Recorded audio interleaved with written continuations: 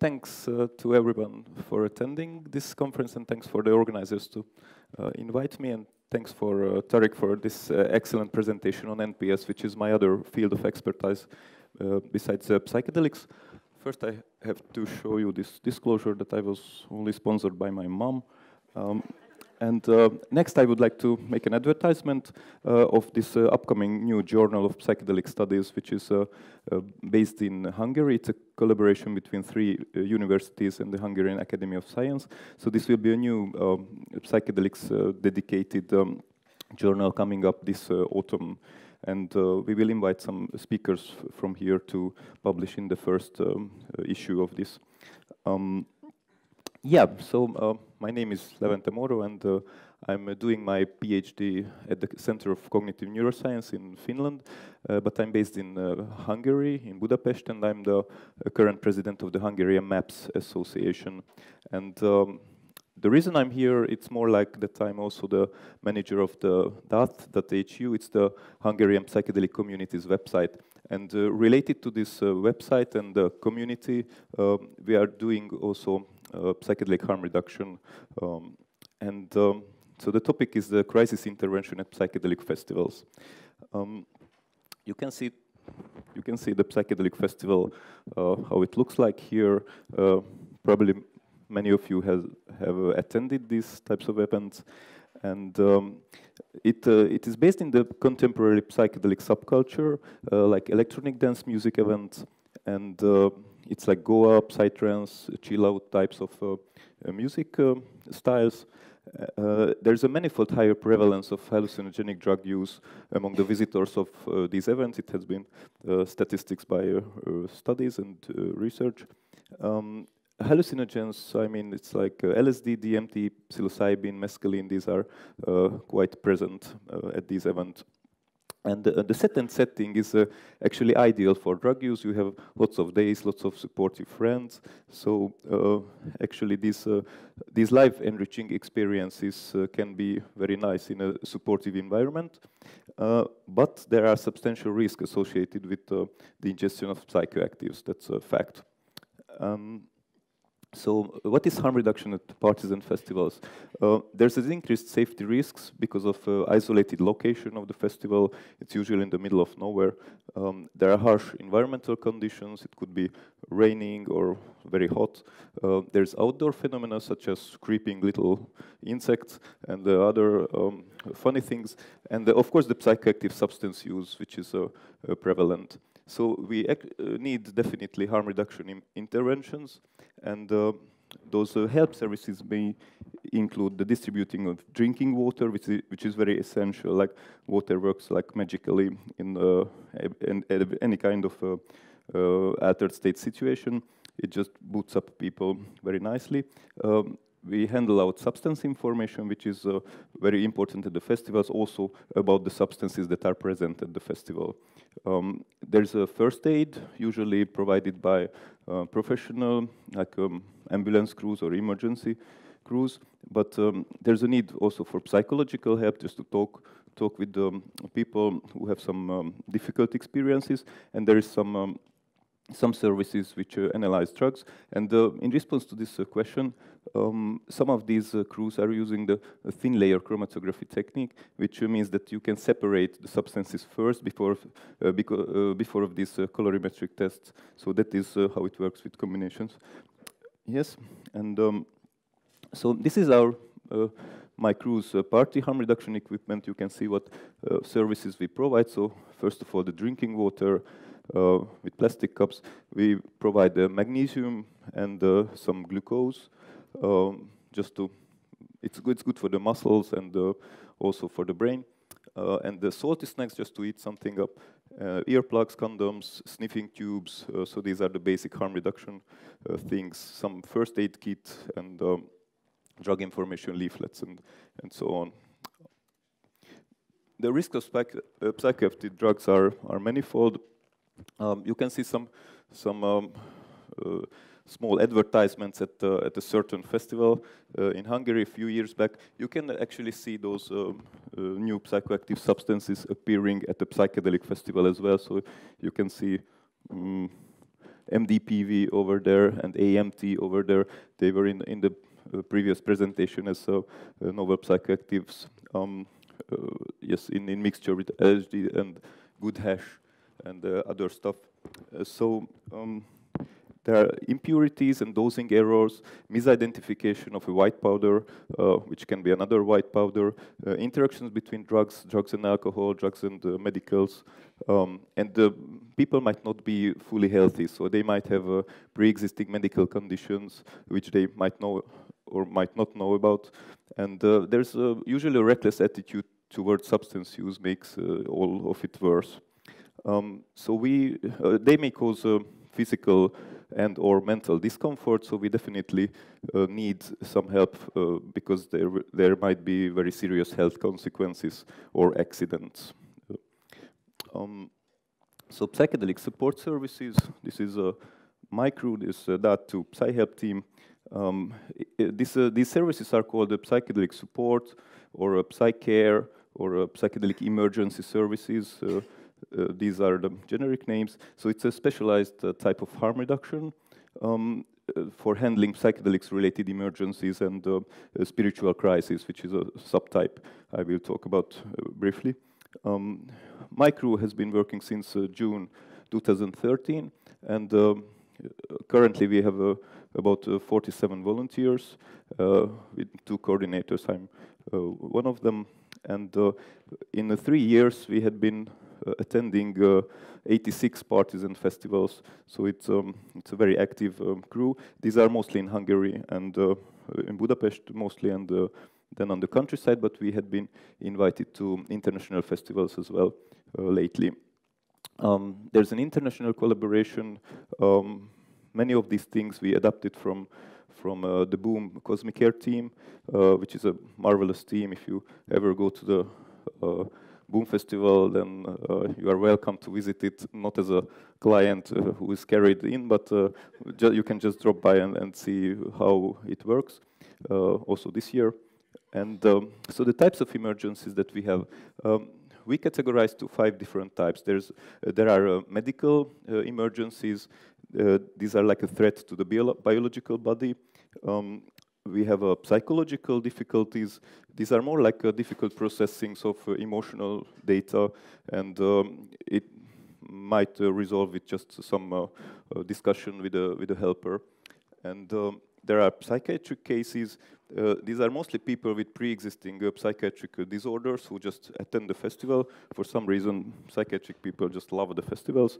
And they might get either they don't take their regular medication in the festival environment, or they just might get like a drug-triggered acute psychosis because they just try to experiment with other like hallucinogens, which might be quite close structurally to their own medication. So they might end up in a worse condition that they came in. And there are the classical psychedelic bad trips. This we have the most. We actually shouldn't call them bad trips. We usually call them like difficult experiences because they might be like a roller coaster from more difficult to less difficult. So it's not bad in that sense that there's lots of space to make something good out of it when processing properly. So these are hallucinatory and delusional perceptions of the world, of the person's own body and his or her mind. And we have the spiritual crisis situations or spiritual emergencies, which are, by content, they are more like religious or mystical. The person is pondering about the life and universe and everything. And this is quite rare, but we still have to be prepared for it at like psychedelic festivals. So what is the psychedelic consciousness alteration as a process? It happens mainly from serotonergic hallucinogens like LSD, psilocybin. It's only a temporary alteration. So there's a destabilization of the baseline everyday consciousness state, and then a repatterning temporarily to like a metastable state of consciousness, which then later again destabilizes, and the basic baseline state of consciousness gets back. there might be some looping or incoherent thought processes present, and there's an impairment of short-term and long-term memory, although long-term memory can be the opposite, so some old memories can surface, which might not be that nice for the person. There are hallucinations and delusions, and they may appear as real for the person. So in their subjective reality, they are really like existing things, so it's quite hard to convince someone that he's only hallucinating or he has only delusions. It's quite the opposite that he or she experiences. And attention may turn inwards or towards unreal things. That can happen also, and there are repressed emotions or traumatic memories that may surface under these altered states, and then it needs some processing. And we should be prepared for very diminished rational and verbal levels of interaction. So it's not always possible even to talk with the client. It could be in a condition that there is no access verbally. It's only like just in a very frightened state or something. So when you can talk with the client, then it's a kind of like a progress already. So what the client could be like, there's anxiety or fear present. As I said, it might be difficult to access verbally. You can't even figure out what language the client speaks in the beginning when it's just like looking like that. So they may not tolerate proximity, so it's not the first thing that you just hug them because they might just run away or just kill you at place. That didn't happen actually ever, but you have to be very careful that how much bodily contact you can take with the client. There is unpredictable behavior, so you can never be sure that someone is all right because it might change from some environmental stimulus can trigger something, and then they just run away or something. So it's very unpredictable. There are no ethical norms and social rules, so you should be prepared that they might kick you or spit you or try to urinate on you. So everything is possible. There is a paranoia, catatonia, and stupor, and all other states. Or just disorientation, so they might not even tell you what they took and in what amount. So client case examples, there are naked people sitting, walking, running, and so on at every festival. Of course, it's like the warm summer festivals and the hippie attitude that you want to show your body parts. But this is actually not a big problem. It indicates, although, that maybe the person is not fully aware that in what condition he or she is. And the other thing is that if there are like police present at festivals, then they might not appreciate this that much. And there are timeless long trips when there's a trip which could be very good, but after like 8 or 10 or 12 hours, it might be a bit annoying, and people feel this timelessness on hallucinogens, so they think that it will never end. 5 minutes. Oh. Okay. So yeah. So there might be a crashing after long usage of stimulants mainly. So it's after a few days not sleeping and taking stimulants, it can be very hard on the body. So they might just crash and just sleep for a day. It's a common situation when friends are lost at the festival and people get frightened under the influence of something. There might be epileptic seizures. It's very rare, but like stroboscopic lights might induce epileptic seizures. Reckless dosage, it's when someone is pouring LSD on your hand and then, oh, it was a little bit more, but I still lick it, like I don't know how many doses. That can happen on the dance floor. There are psychiatric patients, as I said. They are very hard cases because you have to know if they are psychiatric patients, and then you might have to be able to provide medication during the festival, and then you might even have to evacuate them properly after the festival because they're not even able to get their stuff together, and they don't know where to go. So these are problematic. There are some people who are just energetic, but the security can't tell the difference between aggressive and energetic. So we need to make a diagnosis and say that he's just like climbing on the decorations or something like that, and it's not any kind of aggression. There are spiritual crises, as I said. It happens rarely, but some people might have this kind of how should I say, transpersonal or transcendent processing, and then it's hard to tell apart from psychiatric cases or psychosis. So this needs a very specialized diagnosis, like on site. There are these designer hallucinogens which might be on the blotter instead of LSD. NBOMs give a more body load. But the DO substances, the psychedelic amphetamines, they actually they might cause very long trips, like 16 to 24 hours, and it might be frightening for the clients that what happens? So I usually come down from LSD after like 8-10 hours, and this had been going on for a day or so. So this is a situation which had happened at many festivals.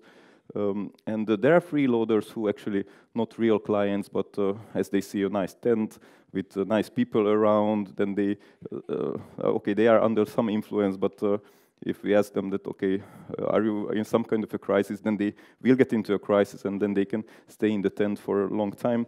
So this also happens. We have to make a difference. So how to help in psychedelic emergencies? Cases can be managed with somewhat similar methods. The metabolic activity works for us, so it decreases the drug levels, and gradually by time, so people will return to the baseline, basically. So the helping process requires active participation only for a few hours, practically. And first we have to convince the people to stay at the helping premises, and then we should prevent accidental injuries, and we should disadvise them from taking more drugs. That's also important, because more variables, it's a less predictable outcome. So we need to provide a calming presence and occasional communications, not too much actually is better. You shouldn't talk about abstract things with the clients, not too many questions, and no negative associations that you could have died or something like that. Simple verbal instructions are the best with these people, and the repeated reassurance that the trip will surely end, and you will get back to the baseline. You might have to tell it like in every minute for like an hour, but this works as well. What are the special requirements for helpers in these situations? The knowledge of first aid, handling emergency situations. I counted 2, but anyway. Knowledge of psychoactive substances, knowledge of altered mental states, and the psychological suitability, teamwork suitability, and client work suitability. And there's a list of psychological suitability for the helpers, which I will just list, like openness, mental fitness, unselfishness, humility, self-control, tolerance, altruism, attachment, detachment from the client, discretion, co-equality, pressure handling, and patience. And in a half minute, I will tell about the PsyCare team at the Sci-Fi Festival here in the Netherlands. It was last summer, and it will be also this summer. And it has 15,000 visitors. It was an international collaboration between a German, Dutch, and Hungarian teams and some other helpers. We had this not so lovely military tent outside near a lake, which means in Holland it's a swamp area.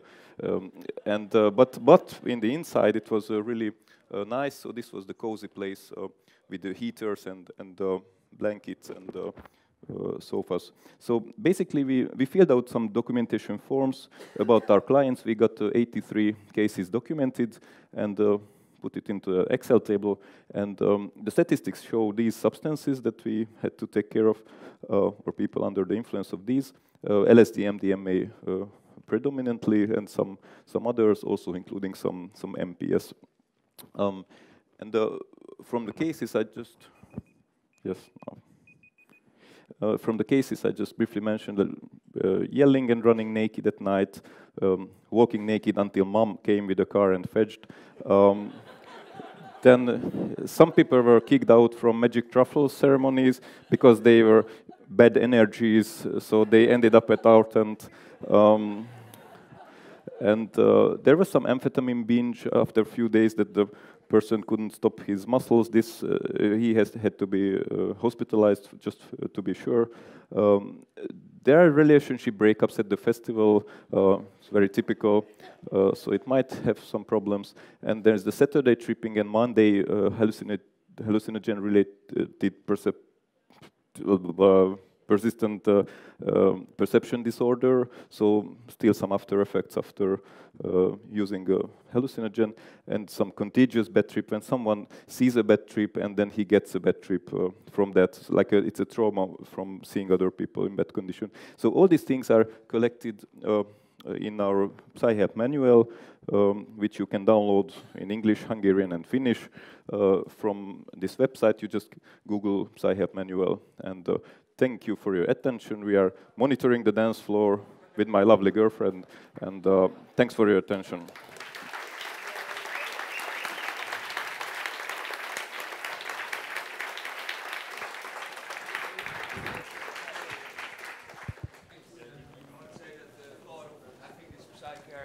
On the festivals themselves, it's already very reassuring thought. So it's also a very preventive, in a very preventive way, without doing actually to take care of set and setting. Then the question: how do you experience the balance or the amount of first-time or novel users and experienced users that come to the PsyCare? There are, of course, like first-time trippers. It's more like depending on their friends and the group of people who are initiating this person into this psychedelic culture. So if anyone is surrounded by friends, then it's a very strong like a factor that it might be a good experience, and even for first timers. So it's not about being experienced. It's more like having a strong support. Yeah, there's no special bias towards first time users.